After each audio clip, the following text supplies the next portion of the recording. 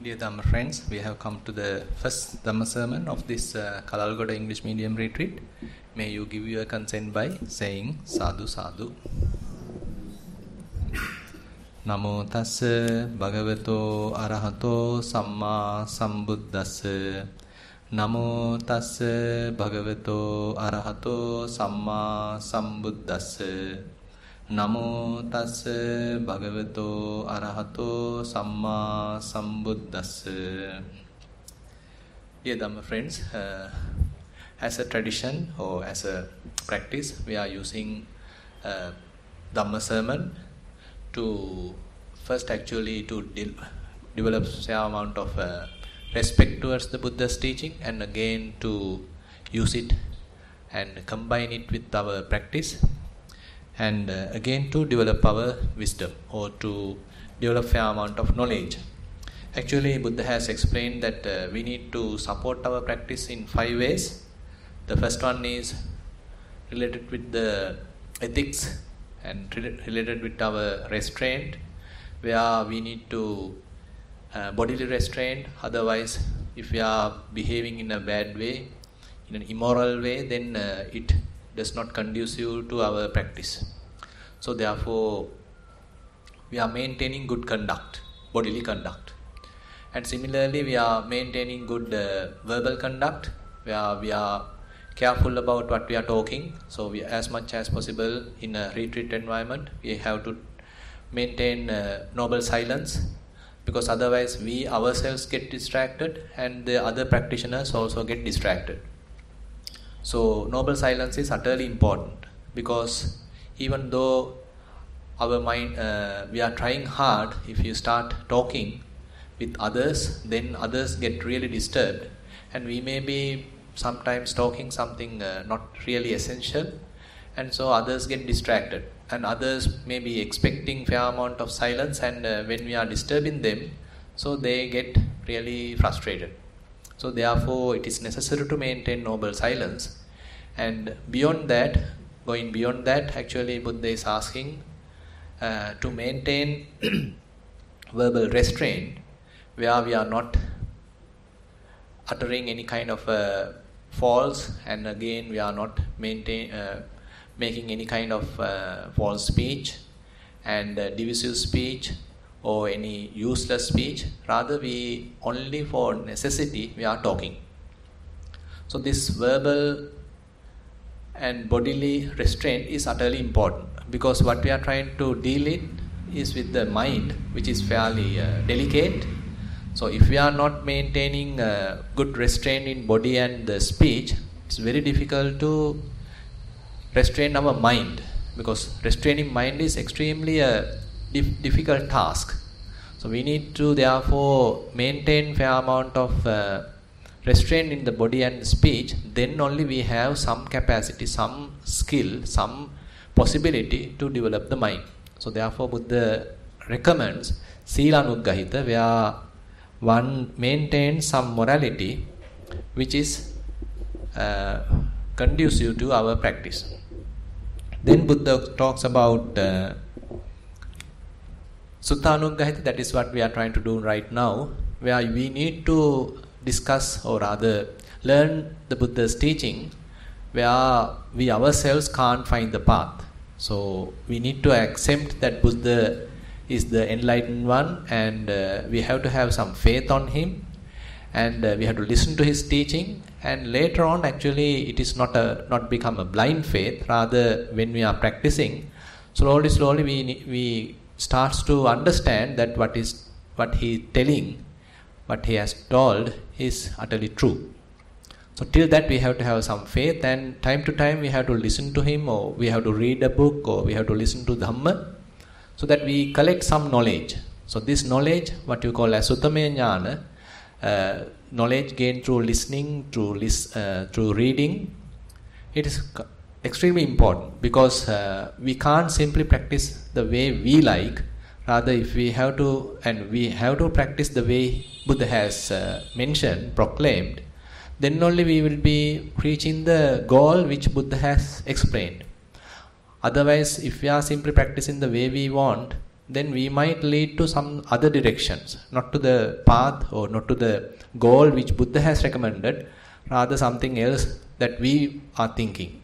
So therefore we have to be fairly humble in that sense, because we have to accept, okay, Buddha is the one who knows and we are simply the followers at the moment.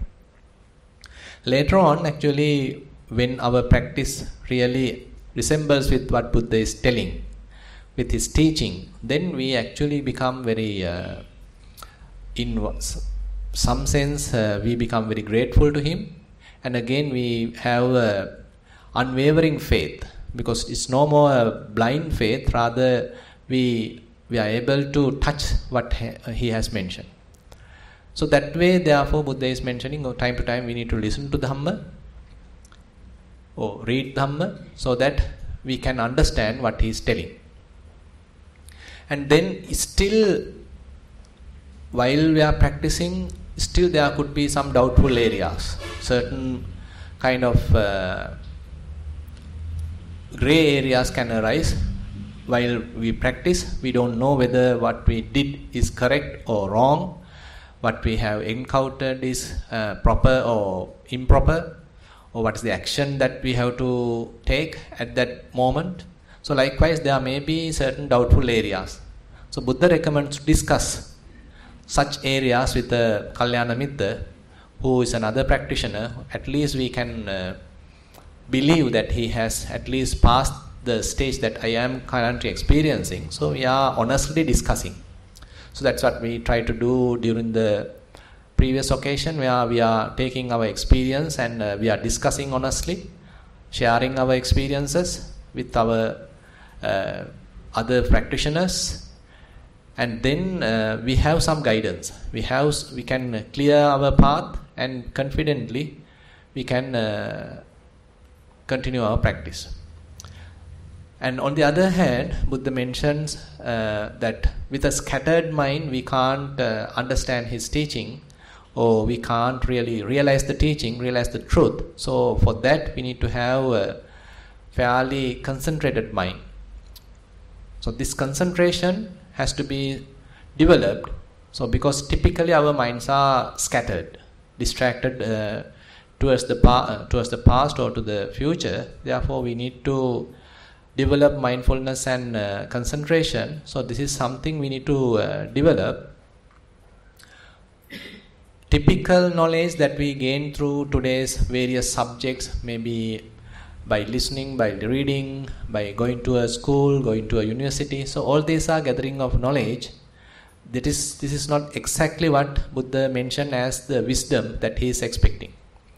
So the wisdom that he is expecting from us is something that we have to achieve, or something that we need to realize. First of all, we have to develop some concentration, and that concentration has to be used to fairly observe, fairly analyze, investigate what is the present experience. So this present experience, investigation or observation, is something conducive to develop wisdom. So likewise, there are 5 factors. Buddha says the first, the morality, and then the through the listening or reading that one gathers fair amount of knowledge, and then through discussions we either gather knowledge or we clear doubts, and again through concentration practice we are able to focus the mind, concentrate the mind, and with that concentration we are applying that concentration to the various phenomena which is occurring in the present moment, and we do fair amount of investigation. So that actually comes to the development of the wisdom or to the Vipassana practice. So if one develops all these 5 methods, then there's a possibility that you are able to achieve fair amount of development or liberation in this very life. So thinking in this line, so we have taken a particular sutta called Chanki Sutta. This is in Majjhima Nikaya. So this is a quite interesting sutta. Actually, on last month we introduced this sutta. So there's a interesting incident happened during the Buddha's time. As you know, Buddha travels with his fellow monks followers from village to village, from city to city. And at this time, Buddha is visiting one village called Opasada. It is one of the Kosalan village. And there is one Brahmin called Chanki, and he is the ruler there. He is the owner there. Actually, King Kosala has given that particular village as a respect to this Brahmin. This Brahmin's name is called Chanki. He is not just a ruler, rather he is a well-respected teacher. So there are many other Brahmin youths following him. There are many youths learning under him. So he is a Brahmin teacher.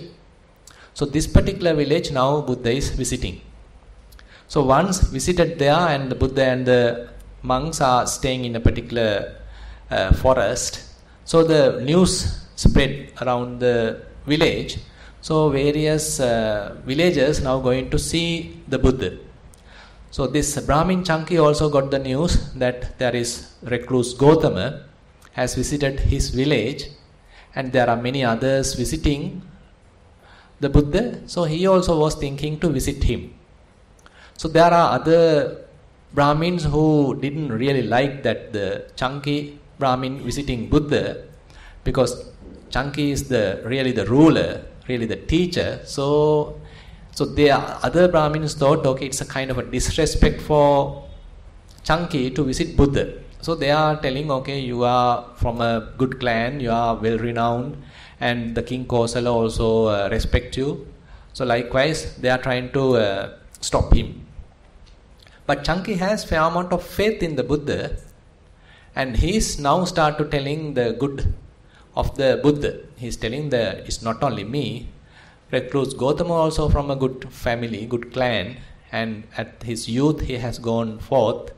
And again there are many followers to the Buddha, and he is with this and this qualities. Likewise, he is giving a very comprehensive qualities of the Buddha, and he has now decided to visit the Buddha. Now he is visiting the Buddha. That means the Chanki is now visiting Buddha, not alone, with his fellow students. There are many youth Brahmins now following Chanki, and now they all visit the Buddha.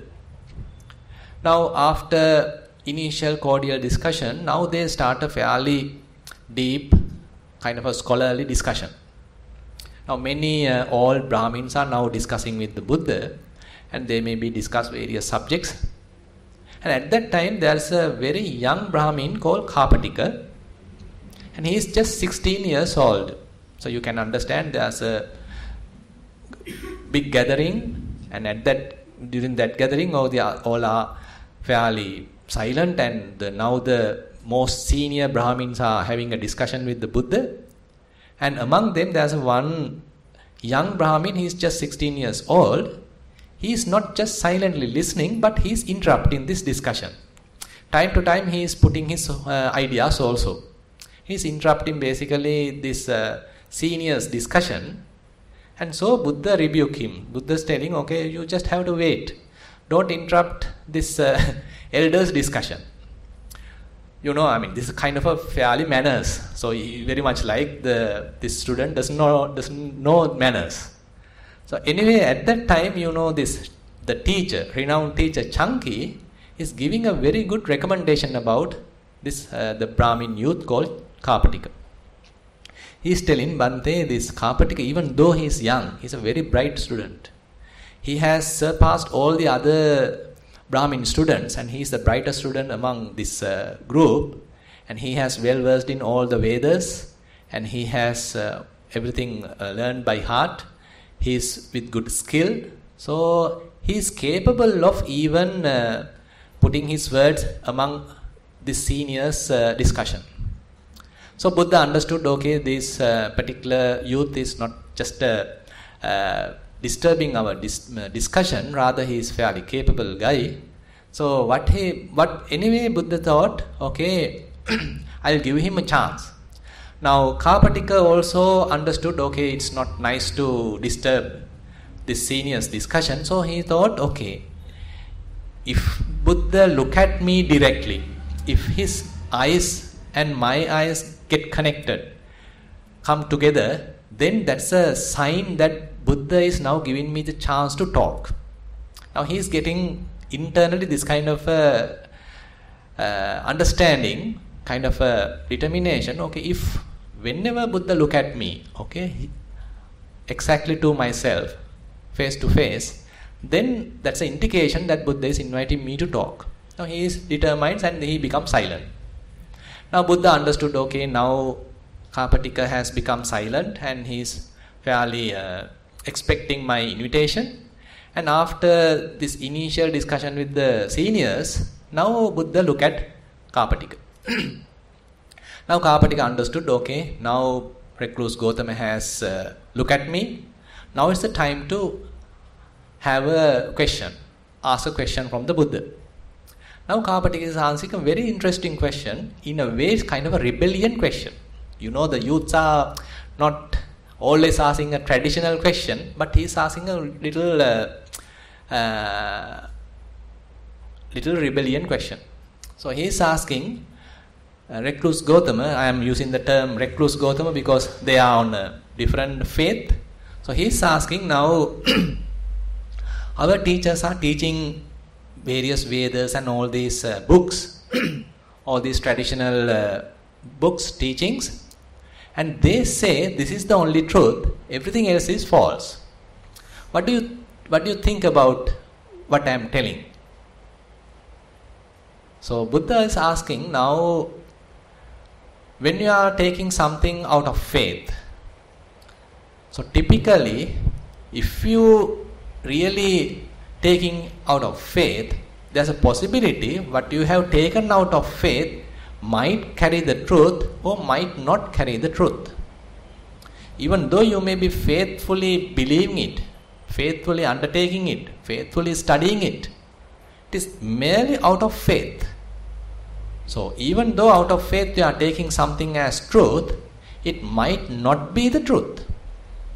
But you think, but you have discarded some other teaching, it might carry the truth. So you can understand, we simply, just by blind faith, if we are taking something, then that might carry the truth or might not carry the truth. Then Kapatika telling Bhante, it is not only out of faith, but these teachings are coming from tradition to tradition, from generation to generation. So therefore our teachers are telling this is the only truth, everything else is false.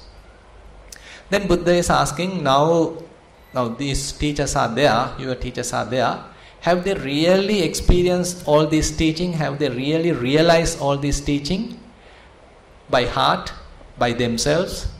And then telling, I have realized everything, and it is not just out of faith, it is not just because merely coming out of tradition, rather all these things I have realized.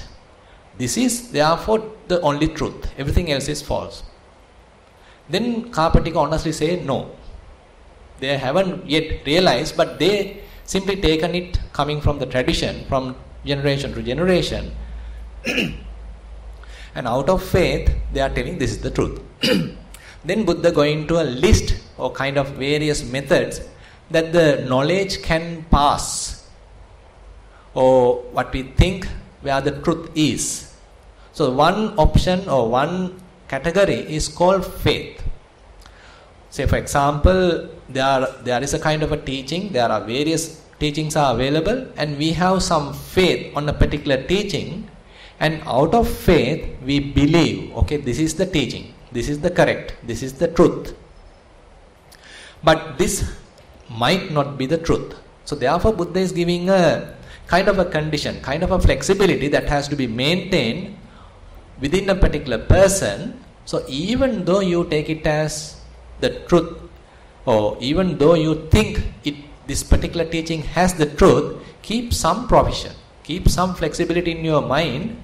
Don't take it definitely. Don't come to a definite conclusion, this is the only truth, or this may have the ultimate truth, but keep some flexibility, some space in your mind, so it might not be the truth, or this particular teaching might not carry the truth. Something else which I have missed, or which I didn't yet have the faith, might carry the truth. So therefore keep this provision in your mind. So you can understand that out of faith, therefore Buddha is simply telling, don't come to a definite conclusion. Then the next category, Buddha is telling, that is called ruchi. The first one is called saddha, the second one is called ruchi. That there are several teachings available. Among them, you might like a particular teaching. You have certain connection, you feel like, okay, I like this. It is not merely through the faith, but you like it. But can we conclude, since I like it, really this particular teaching carries the truth? We can't. Because there may be several teachings available. Even though I selected it, even though I like it, even though I have picked that, it doesn't guarantee that it carries the truth. So therefore Buddha is telling, even though you have taken something out of this like, because of your approval, still keep some provision in your mind, keep some space in your mind, maintain some flexibility. So right now some teaching, some doctrine, right now you have some approval, you have some liking, but it might not carry the truth. So always have the flexibility that something else which I have missed or yet I haven't selected can carry the truth. Now these two methods, what you call saddha and ruchi, out of faith or out of the approval, is very much like emotional. So typically people have some faith, so out of faith they believe. Out of faith they think, okay, ultimately this may lead me to the realization. Or sometimes we simply say, oh, this I like it. I like this particular teaching. Therefore I am believing it. So it's also coming very much like emotional way. There's the other method, Buddha is telling, coming from the tradition, generation to generation, that is called anussava, where our, say, ancestors have some kind of a teaching and they pass to the next generation, they pass to the next generation. It's kind of oral tradition. You know, in the good old days, there were no really written scriptures, but from tradition to tradition, or rather the generation to generation, orally they transferred. So what is coming out of this oral tradition also might carry the truth or might not carry the truth. So therefore, whoever really in search of truth have to have some flexibility. So that is the Buddha's argument. And then the fourth one, that is called akara parivitakka. So now we are coming to another area where you do some kind of a reasoning in the mind. So there is a teaching available and you study it and you do some analysis. You do some reasoning within the mind. So there are facts available and you analyze it. You do some reasoning. And because of the reasoning you believe, because of the reasoning you accept, okay, this may carry me to the truth. But still, you can't be 100% sure. Still Buddha is telling, okay, still keep some provision, still keep some space in your mind. Even though you have, right now you have taken some data and analyzed, and even though you are right now believing, so it can change. You might carry some other belief, you can get some other data, and then what you have believed might be denied. So therefore keep some space in the mind. So this is the third, or rather the fourth method Buddha is telling, that the certain teaching is presented. That you call akara parivitakka, where you simply take certain aspects of a teaching, some doctrine, and then you think about it, and out of thinking, out of this reasoning, you believe it. The last one is called ditti nijjhanakanti. So we are going little bit beyond that. So you do reflective thinking. Again and again you think. Again and again you analyze. And again you come to a kind of a conclusion. There also Buddha is telling, don't come to a definite conclusion. Still maintain some flexibility. This is the kind of a one who is very much like a search in the truth. So in a way, the practitioners are really searching the truth. So these practitioners So have to maintain this kind of an open attitude rather than simply taking the face value.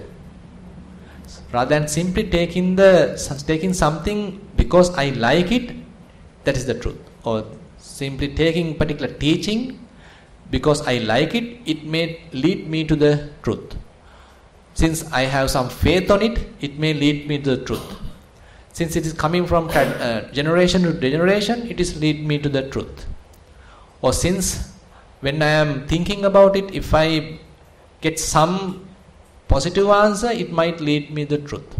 So Buddha is telling, don't come to a definite conclusion. So then after telling that, Buddha is telling, so this is the kind of a open attitude one has to maintain. So this is called Satchanurakka, the one who really preserves the truth. His idea is to preserve the truth. Right now there are certain teachings, certain doctrines are available, but his aim is to find the truth. So therefore, right now what is presented, he is not taking as a definite answer. See, always ready to accept some new ideas, accept some new teachings, accept some different definitions. So, telling that, Buddha is telling, now, this to explain to the Kapatика, now once Buddha has explained that these 5 methods have true or false answer, so you have to come to some other area where you really discover the truth. Now suppose different teachings are available and now you are sort of maintaining some open attitude, and now you really going to some practice. So this is something that Buddha taking Kapatika or advising Kapatika to practically involve with. So how one can do that? So there are some traditional method mentioned here that say some teacher or some follower, some practitioner is there and he is having some pleasant demeanor, or he has some pleasant faculties and his behavior is very good, he is maintaining some restraint and his speech is good and his bodily behavior is good, what he is presenting is good. So likewise the one who observes him slowly develops some faith on him. And when some little faith has developed, then the new person, the one who is observing, reaching that particular teacher, say for example, and then he simply start to little associate with him because he has some faith. Now he associate this particular person, and because of the association he starts to listen to some teaching. Now this person is practicing and he has assumed that he has realized something, but the new person hasn't come at all to that level. But since now the new person is associating this teacher, now slowly this teacher is giving some dhamma or giving some teachings to the new person. He starts to listen, he get to know certain ideas, to get to know some teachings. And once he get to know, he does not stop there. Rather, he memorize it. Sutta dhammang dhareti. He listen to it and he memorize it. And after memorizing it, so he reflect about it. Is it true? Is it proper? And is it really will it lead me to this kind of an understanding? So likewise, he do some kind of an investigation within himself. Assume he gets some positive answer, then he gets some desire to really practice. Now, so far he hasn't experienced anything. Still, everything is in the mental level. Everything is only in the rational level. But after rational justification, he really has some desire to practice. He really want to touch it.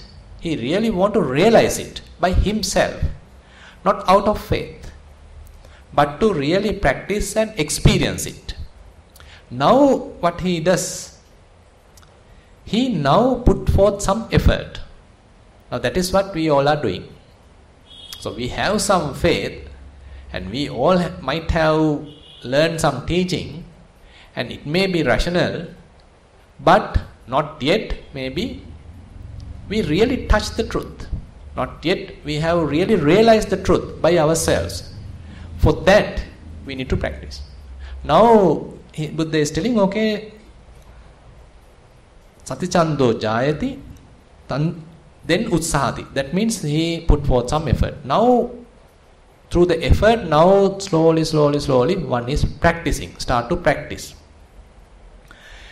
So, in this practice, there are certain different levels we might encounter, different stages we might encounter.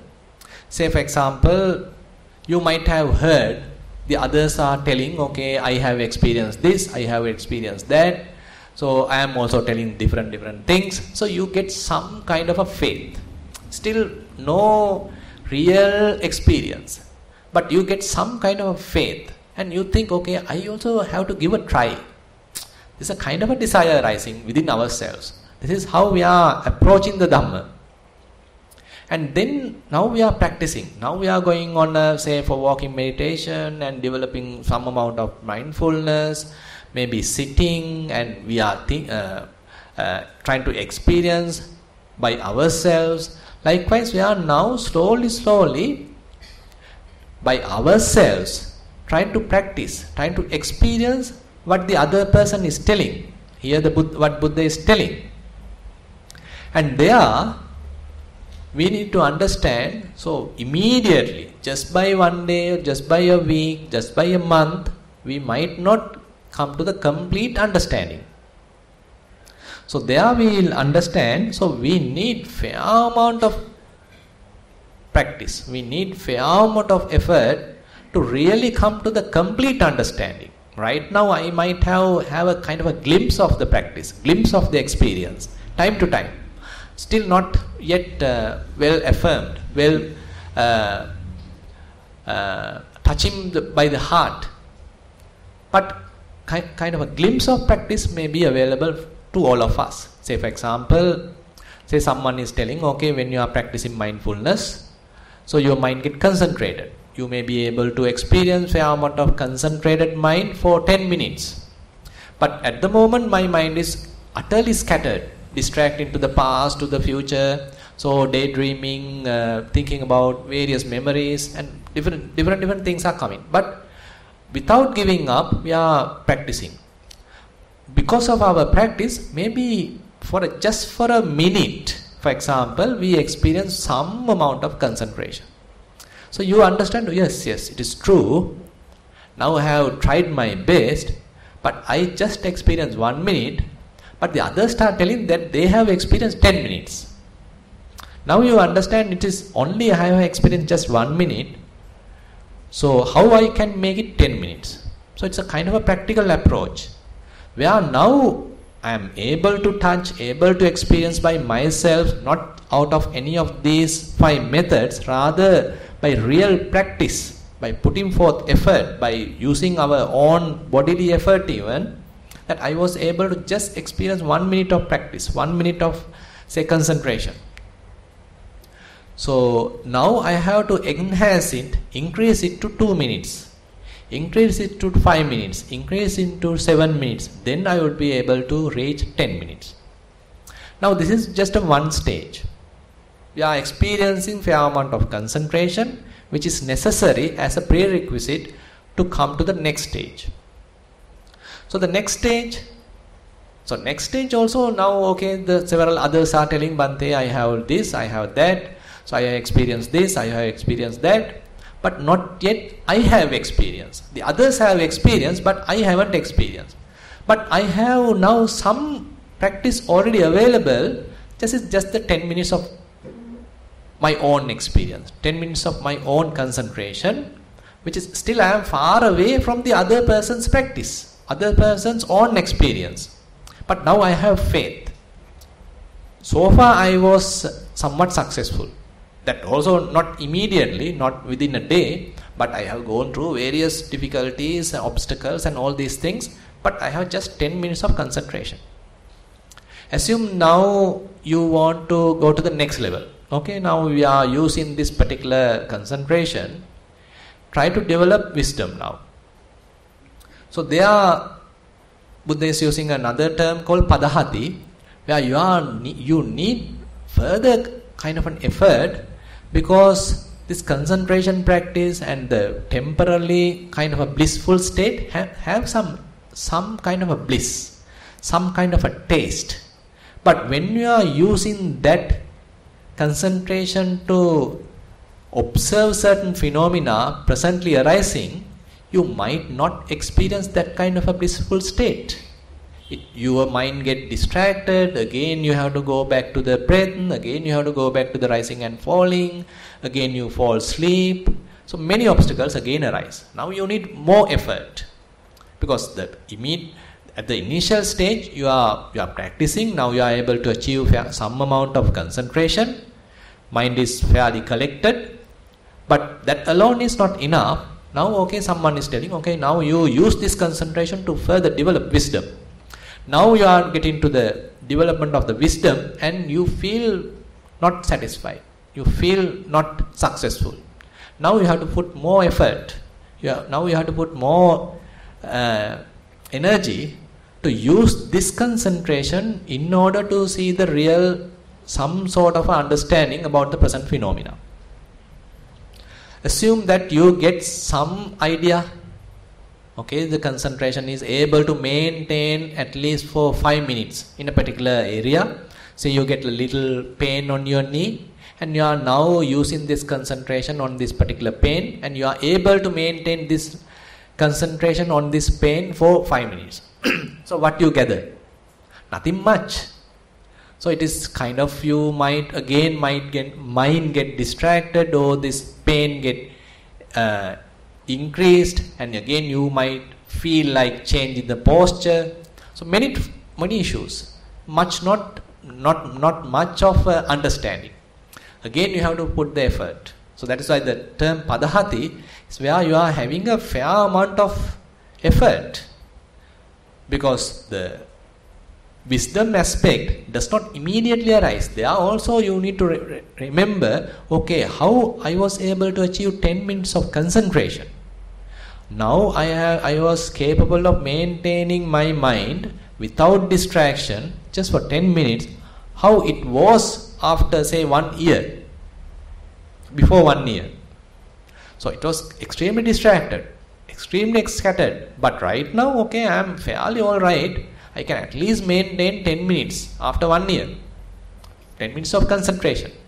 But now still I am far away from some real knowledge, real understanding. So there's a beautiful simile. Oh, we'll come to that later. Say you are maintaining now this concentration on this particular pain again and again. Again and again you are not giving up. You are again and again you maintain you practice. One day assume you are able to see how this pain is arising, how this pain is developing. Or sometimes even this pain, even though appears like one single pain, you feel like it is not just the one pain. So there are many collection of little pains are available, and they behave the way they like, and they are rising and they are immediately passing away. Another pain rising, immediately passing away, and you have no control at all, and you are observing it in a proper manner, because now you have some experience, you have gone through various obstacles. With these obstacles you understand what is the amount of energy I need to maintain, what is the amount of concentration I need to maintain, what is the angle I have to look at it. So what are the other necessary conditions I have to maintain in order to properly understand this pain. So all of these things does not merely come from the book knowledge, merely come from the faith, does not merely come from the tradition, merely does not come from the say because of you like it, just because you mentally or rationally understood it. Rather, you have to really experience it. You really have to put the concentration collected mind onto a particular phenomena, and you really have to practice and experience it. So this has a big difference. And assume in a particular day, you are able to see various facets of this pain. Okay, it is arising, it is changing, it is passing away, and it is maybe increasing, maybe decreasing, and it is scattered to various different parts. Different collection of pains are there. Likewise, you get some understanding, some perspective of this pain. Now, suppose you are able to find an analogy between your understanding and Buddha's teaching. That's a beautiful simile Buddha is giving in one sutta called Penapindupama Sutta. Buddha is telling Vedana Bubbulupama. Now you can recognize because of the rain also happens. Now Buddha is telling, in order to come to the real understanding, okay, now if you consider one raindrop drops on a particular reservoir, there are collection of water, and on top of that water there's a raindrop drops. What happens? There's a immediately water bubble arise and immediately it burst. Assume there's another drop of water, another raindrop falls on the water, and again there's a water bubble, or air bubble arise and again burst. When it's happening quickly, many drops of rain now falling on the reservoir or whatever the collection of water, and immediately different bursts of water, different bubbles of water arising and bursting. You can understand. Now assume the rain happens heavily, kind of a heavy rain now, and there's a large reservoir and now so many rain drops are falling on this reservoir, and here and there so many water bubbles are arising and then bursting. So Buddha is giving this simile for the feeling, not only the painful feeling, but also for the happy feelings, and but also for the neutral feeling. Whatever the type of feeling, have this kind of a analogy. So when you really experience within your own body, for example, this kind of a situation, now you really connect with the Buddha's teaching, for example.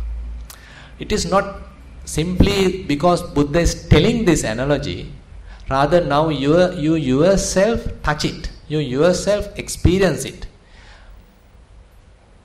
Not simply within a day, but rather due to again and again continuous practice, now you are able to experience some very closer, very similar experience by yourself. Now you can understand the parallelism between what Buddha is telling and what you are really experiencing. And now you have further confidence, further faith, not blindly, but rather by your own understanding, but rather by your own experiencing.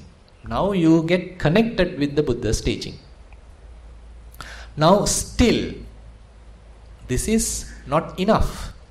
Now this is just a glimpse of truth. Now Buddha is telling, okay, faith, this feeling is impermanent, feeling is having arising and passing away, constantly it is arising and passing away, constantly it is subject to this arising and passing away, you have no control. Likewise, Buddha is pumping further information or further kind of an understanding. Now your understanding and what Buddha is telling, now slowly get connected. You realize, okay, yes, it is true. Buddha has mentioned like this. Buddha is telling it is very transient. Buddha is telling it is constantly subject to this very rapid transition of arising and passing away. And I have no control on that. So you get some understanding, but still it is just a glimpse, very momentary. And sometimes while you are practicing, so you might get some kind of immediate understanding. It sort of opens your eyes, but it only lasts for a short period. Again you get back to again distractions, again thinking about the past, again thinking about the future, again mind get distracted. But this glimpse of understanding is something that you simply saw the truth. So there's a beautiful simile given in another sutta. Say someone is, for the whole story, it's a very beautiful simile. That's also available in Majjhima Nikaya called Kosambi Sutta. It's giving a very easy to understand simile. Say that someone is traveling in a desert and he is now out of water. Now he is in search of water. Suppose he has some idea, okay, water may be available in that direction. Do you think it is the correct belief? Now he has some belief, okay, water may be available in the east direction. Now he is traveling to the east direction. Do you think he's 100% he is correct? Can't be. 50-50. May be available, may not be available. That's why out of faith we can't come to the complete conclusion. So he can't be definitely come to a conclusion. His faith, his liking might carry the truth or might not carry the truth. Here the water, his faith, his selection, his approval, or something coming from the tradition might lead to the water or might not lead to the water. But he is anyway assume that he is maintaining some effort and he is searching, and ultimately somehow say he saw some water, but it is available in a very deep well. Now just by looking at the water, is his thirst get satisfied? Still he is having lot of thirst, but he has seen the water. So this has a very big meaning, where in the commentary, where the commentary says, now this is the Sotapanna. You can see how deeper Buddha is telling. Now he has seen the water, but not yet fully drank the water. He hasn't yet bathed water, but he has seen water. It is available. He is very sure about it now. Does he need to look at various other directions now? He doesn't need to. So that is for sure. He is 100% sure now water is available. He has seen it, but not yet drink water, not yet bath water. So this is like Satchanubodha, where he has, out of his effort, out of his search, he has come to the truth. He has some glimpse of the truth, but not yet fully realized the truth. That is where Buddha is telling he is a seeker, now only he is a trainer. Very much like now only the practice begins. So we are very much, most of us are still searching for water. Have you come across water? So water is available, today is raining. But we have to have some kind of a humble idea. Now this is a kind of an analogy Buddha is telling. So if you really have seen the truth, so you know it is the truth. It is, I am 100% sure now. I don't need to search various other directions now. I am 100% sure now this is the path. This is the practice. Ultimately bring me to the complete realization. But it is just a glimpse only. Similarly, like you have seen the water and you now don't need to search various other directions. Now you have to take various other efforts to get this water now. Either you have to get down to the well, jump to the well, drink water and bath water, and again I don't know whether you need to come up. Or else you have to find a rope, or you have to prepare some mechanism to get water from this deep well. So in this method, so Buddha is telling, even though one has really seen the truth or really seen the water, not yet fully realized. So what is the method of realization? So that is again and again practice. Again and again practice. It is not, there's a different method for Sotapanna to become a Sakadagami. Sakadagami to become a Anagami. Anagami to become an Arahant. There are no different distinct practices. This is the same practice. Again and again we have to sharpen the faculties, develop the path. Then we may slowly, very much our what you call the asavas, anusayas, the influxes, latent tendencies, and all these things slowly we have to recognize they are diminishing out of the practice, not merely by listening or merely by believing, but slowly we are drinking water now. We had the thirst, slowly we taste the water now, slowly we drink water now. And we have to recognize, okay, because of this drinking water, my thirst is slowly reducing. Now, when we really feel that the thirst is reducing, just someone else has to come and ask, is your thirst reducing? Or since you are drinking water that I have to give you a certificate? No, we ourselves have to feel it. It is not someone else come and approve it. Rather, Buddha is telling in this very sutta, it's actually this is a very beautiful conversation going on. And there are these Venerable Ananda, Venerable Narada, and several others who are there in this discussion. And what they come to the conclusion is, even though one has seen the truth, even though one has really seen the water, it does not merely tell that you are an arahant or you are a completely realized the truth. So just a glimpse of realization is there. Just simply a touch of water is there. So likewise, in this particular sutta, in Kosambi Sutta, so they are telling, okay, once you come to the complete realization by yourself, not merely by out of faith, not merely because of you like, or not merely because some particular teaching coming from tradition to tradition, or simply you think and assume it is there, but rather you yourself have to realize. We ourselves have to touch. We ourselves have to feel it. Therefore, there's a beautiful criteria given in this Kosambi Sutta, how to verify whether one is leading or whether one really is a Sotapanna. So this is a very nice criteria, and that criteria is not that someone else is telling.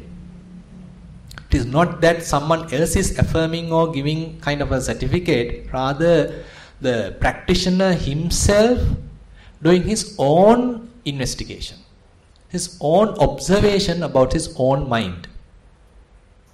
The first one he is telling, that is, there may be various defilements arising in one's mind, and those defilements may not come to a transgression without one's knowledge. You know, the defilements are coming in 3 stages according to the Buddha's teaching. The hidden layer is called the latent tendencies. They are like very much hidden, very much like they are at the sleeping stage. We can't see them. Now they come to the conscious level. Very much previously they were in the subconscious. Now they come to the conscious level. What we call as the first one as the anusaya. Now this is the pariyuttana, coming to the surface level. So this first criterion telling, now this pariyuttana kilesa, the surface level or obsessive defilements come to a transgression, how much it has to improve, how much it has to increase. Say you get some anger towards particular kind of an animal, and for a typical person, and if he really don't like that particular animal, immediately he might kill it. After killing only he understood, oh yeah, I killed it. Now say for example there are mosquitoes coming, so immediately done, killed. So how far we have come? Immediately transgression. For this particular person, Buddha says, okay, it can't happen. So he has to feel, okay, there's a hate arising in the mind, now it is available in the surface, in the conscious level. Now I am feeding it, and now it is increasing. Now I go to the breaking of the precept. So this is a transgression. So therefore the first criterion is telling, okay, these defilements can't come to the transgression without the knowledge of this person. So we ourselves can understand how much of observation of one's mind has to maintain to do this. So we ourselves have to check whether is there any kind of a transgression happening within my bodily or verbal or practice, verbal living or bodily living. Is there any transgression happen without my knowledge? So if it is not happening without my knowledge, okay, we pass the first criteria. If not, that means we need to further develop. Then another criterion is telling, so if there is any kind of transgression happens, so this particular person never going to hide it. So there are various methods available to what you call confess it. He doesn't want to hide it. Rather, he immediately understood, okay, I was in an angry mood, so I killed the mosquito.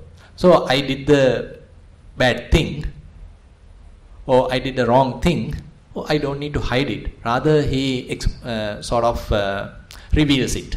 There is no kind of showing a good image while being a bad person. So this is the second criteria Buddha is telling in this analysis. There's another one where when the real Dhamma is being taught or being preached, so that particular person doesn't have any kind of wavering mind. He is thinking something else, listening others something else, paying attention to another thing. So that is the typical way of listening to something. But who has really come to the understanding, Buddha is telling, so when some Dhamma is being taught, when some Dhamma is being preached, he attentively listens to it. He attentively, wholeheartedly listens to it. So that's another criterion. And related to Dhamma, there's another one. So when such Dhamma being preached, so he gets some kind of a joy, because now it is no more far away from him. He has some connection now with what is being taught, because it is no more kind of external to him. Rather, it is very much he has realized something. So when some Dhamma is being taught, he get connected with this Dhamma. He has realized to some extent. Now he has real faith, he has real understanding, and he has his own connection with what is being taught. So this is another criterion. So likewise, there are 7 criterions explained in this Kosambi Sutta. So more and more, all of these actually by one's own careful observation of one's mind. It is not someone else can see our mind and tell, okay, you are so and so, you are so and so, you are at this stage, you are at that stage. Rather, the practitioner himself has to carefully, very humbly look at one's own mind, how it is behaving on different situations, and based on that behavior, he has to recognize, okay, I have to further develop, or else I have some developed mind. Another occasion, another experience, another criterion mentioned there is that he or she may be involved with various other tasks. He may have to go to the, say, office, or he has to do his children various attention. He may have to do her husband or his wife's activities or children's activities, social activities. There are many activities that one may have to involve. But he understands, okay, I am not yet an arahant. I am not yet completed the job. So again and again, he is keeping his an eye to further development. So this is another criterion Buddha is telling. He is not just merely continuing various other activities and completely forget about the practice.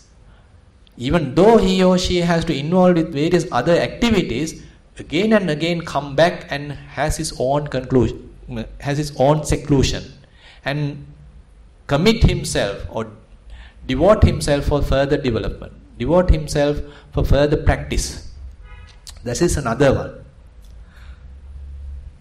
So likewise, so these are all. Another one is actually because of this practice, he understand now my defilements are reducing. It is not just within a day, but again and again he is having some idea, having some observation about his own mind, and he is continuing the practice. And after some time he feel, okay, it is not the same level of defilements I had, say, 6 months ago available right now. So he is continuously maintaining some kind of an idea about the mind, and because of this observation he gets some kind of an assessment. It is not the same level of defilements that now available. So he is now confirmed. Now this is the practice, because he has. That's why when the water is seen, he doesn't need to look at various other spots. He doesn't need to go in search of water, because water has seen. Now he has seen the method. Once the method is sure, and when the method being practiced, and he has to see that the method is bringing the results, method is bringing the benefits. So therefore Buddha says, now he doesn't need to go to another teacher, because he himself understands this is the teaching, this is the practice. So that is actually mentioned even in the Satipatthana Sutta. When someone is practicing, say, Kayanupassana, Vedananupassana, Chittanupassana, Dhammanupassana, likewise when the development happens, he confirms, he really gets some confidence, okay, this is the path. Not because the book says, but because one's own understanding, own observation of the mind will give you some kind of a confidence, okay, this is the correct path. So now, typically we go to various teachers, we go to various beliefs, we go to different traditions, we go to various different methods and try this and that. So that is the typical nature, because we are not sure whether this teacher is telling the truth, whether that teacher is telling the truth, whether this teaching is telling the truth, whether that teaching is telling the truth. So we are not sure. So we are searching here and there.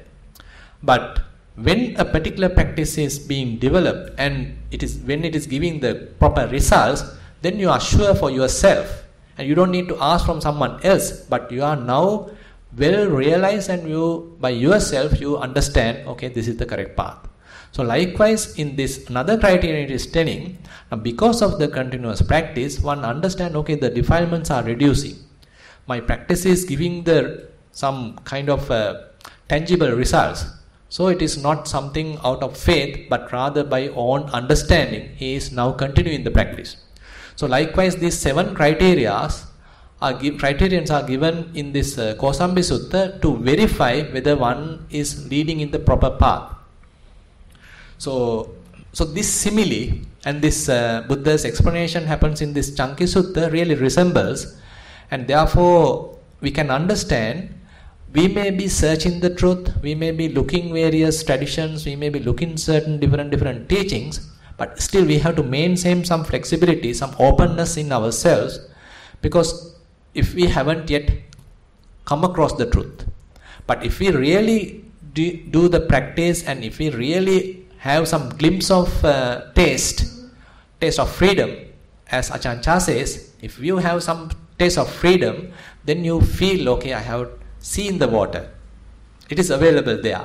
Now I have to put forth effort. Now I have to practice to really drink the water, to really come to the real touching of the water, so that I may completely free from thirst, free from tanha, free from craving, and therefore complete extinction of craving is called nibbana. Free from thirst, free from craving is called nibbana. Tanhakkayo nibbana. So with that concluding remarks, I will conclude today's Dhamma sermon. Thank you very much for attentive listening.